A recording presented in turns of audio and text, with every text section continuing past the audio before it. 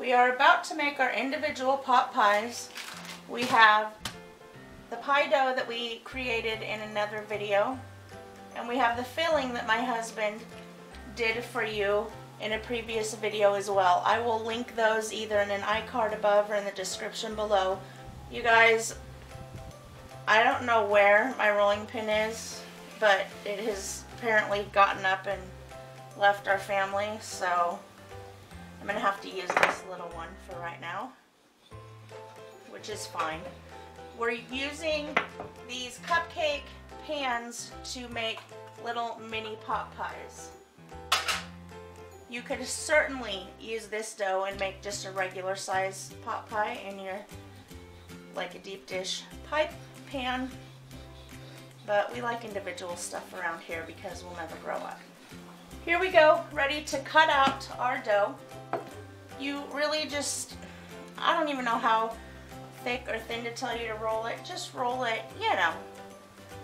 Just roll it so it's not, you know, paper thin, but it's not thick either. I'm just using a wide mouth mason jar. I'm not digging out my cookie cutters. You're going to need 2 for each little pot pie.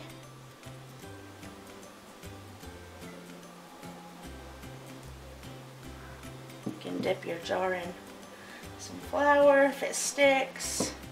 You need to prepare your cupcake pans by spraying them with some non-stick spray.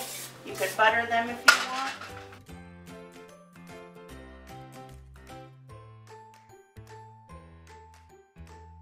Take these and we're going to get them in to our little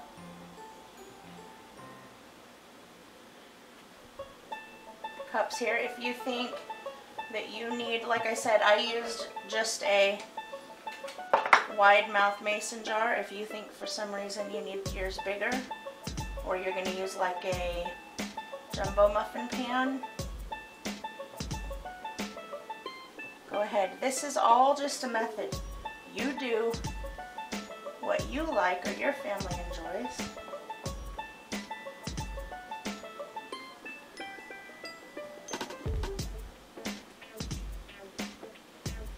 Alright guys, I'm going to go away and get this done.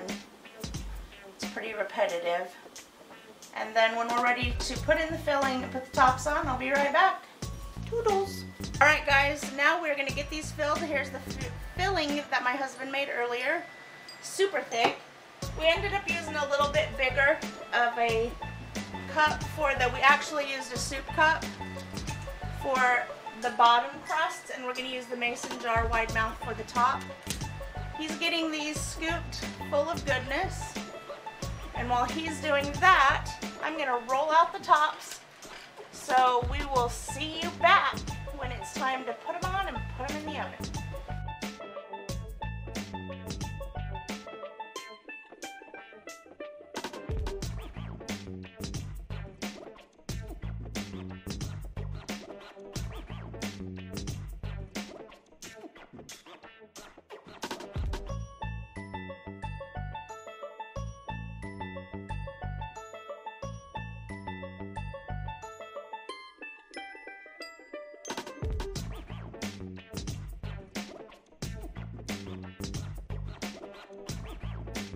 I have an egg here with a little bit of water, and I like to add salt and pepper to my egg wash, especially if it's for something savory like this.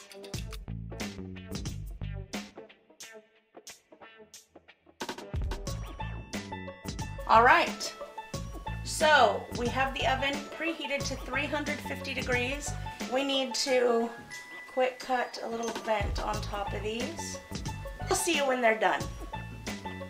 Here they are. They took actually about 35 to 40 minutes. So we're going to dish them up here and give them a try, and we will be right back. Okay, so. Look, it's delicious, it's creamy, it's chickeny, and I pulled out most of the vegetables, except for that one. Oh. George, eat your vegetables. I did. Pie crust is good. It's creamy and flaky and delicious.